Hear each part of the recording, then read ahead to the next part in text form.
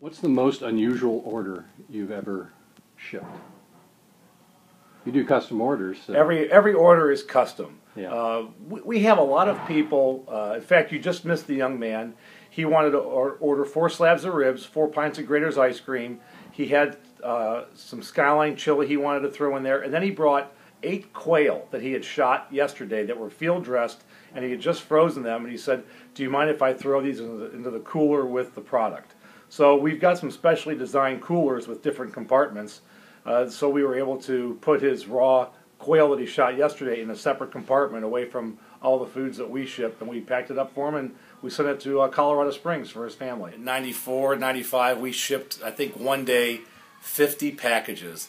And my brother-in-law said to me, he said, "Someday, I bet someday we're going to ship 100 packages in a day." Then my wife said, "I can see it where someday we're going to ship 200 packages in a day." Well, today we'll have 4,200 packages just today alone leave our warehouse. When are you going to have to expand this facility? Yesterday. So, are you seriously looking at long-term needs here? You've got a commissary across the street. We are. We've got our production facility, our USDA plant across the street where we produce our ribs, our chicken, our pulled pork, our pulled smoked chicken, our brisket. Everything's done across the street.